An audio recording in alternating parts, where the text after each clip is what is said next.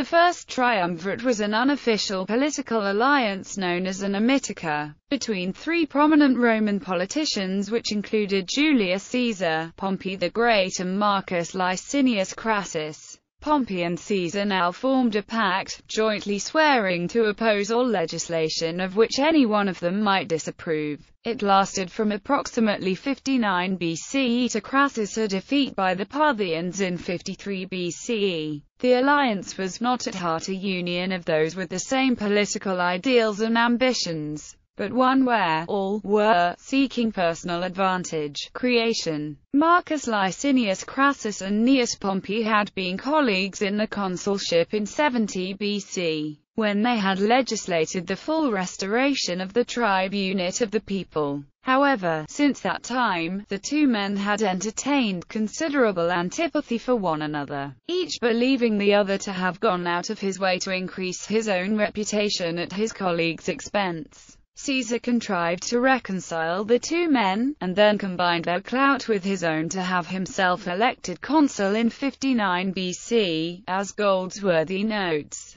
Caesar used persuasiveness and charm to convince the old enemies that he could give them what they wanted if they both joined in supporting him. Caesar and Crassus were already allies, Crassus already having made substantial loans to Caesar, and he solidified his alliance with Pompey by giving him his daughter, Julia, in marriage. Each triumvir had their own reasons for joining together. For Goldsworthy, Pompey wanted land for his veterans and ratification of his eastern settlement. Crassus, relief for the tax collectors of Asia. Caesar needed powerful backers if he was to achieve anything. The triumvirate was kept secret until the Senate obstructed Caesar's proposed agrarian law establishing colonies of Roman citizens, and the associated distribution of portions of the public lands. He promptly brought the law before the Council of the People in a speech that found him flanked by Crassus and Pompey, whose enthusiastic support thus revealed the alliance. Caesar's agrarian law was carried through, and the triumvirate then proceeded to allow the demagogue Publius Claudius Pulcher's election as tribune of the people, successfully ridding themselves both of Marcus Tullius Cicero and Cato the Younger, both adamant opponents of the triumvirate. Caesar was elected consul jointly with Marcus Bibulus. The Senate awarded Caesar and Bibulus the woods and roads as their proconsular territory, for which Caesar took offense. The triumvirate proceeded to make further arrangements for itself. Through a tribune, Caesar passed his own ruling on the proconsular territory matter, the triumvirate naming him proconsul of both Gauls, and of the Roman province of Illyricum, with command of 4 legions, for 5 years.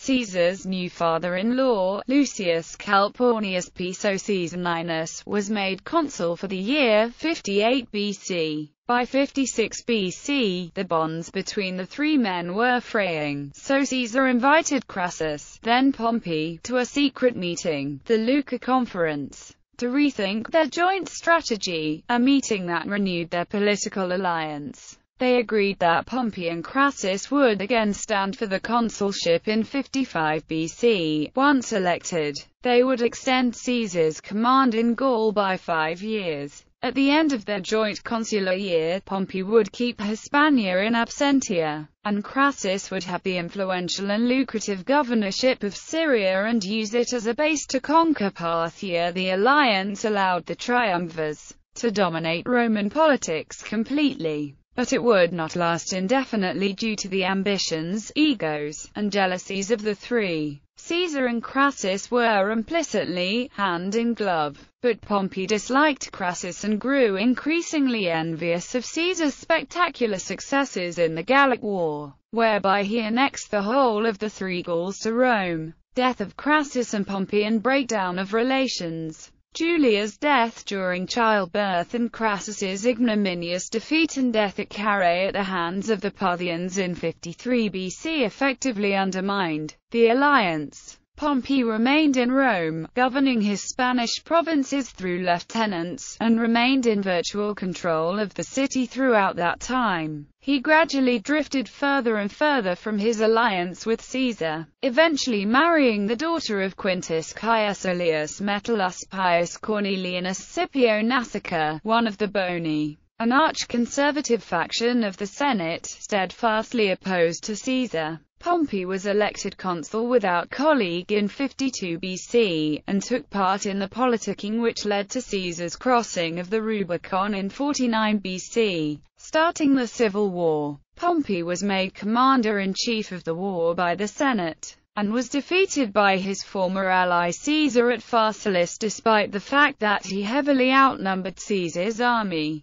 Pompey's subsequent murder in Egypt in an inept political intrigue left Caesar sole master of the Roman world. The death of both Crassus and Pompey secured the breakdown of the first triumvirate, as only one triumvir remained. Caesar. Family tree. Literature cited. Boak, Arthur E. R. History of Rome to 565 AD, New York, Macmillan, C. Access 18 April 2015. Botwright, Mary T., Daniel J. Gargola, and Richard J. A. Talbot.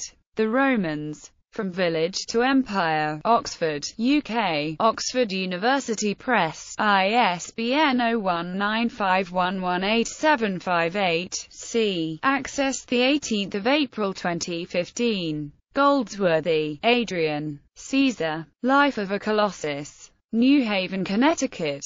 Yale University Press. ISBN 9780300126891. Access date equals requires, URL equals. Suetonius, Gaius Suetonius Tranquillus. The 12 Caesars, with an introduction by Michael Grant. Robert Graves, Transl, London, UK. Penguin Books. ISBN 0140449213. Retrieved 18 April 2015. Toynbee, Arnold Joseph. Julius Caesar. The First Triumvirate and the Conquest of Gaul, and Julius Caesar. Antecedents and Outcome of the Civil War of 49 to 45 BCD, at Encyclopaedia Britannica, CN, Access 18 April 2015.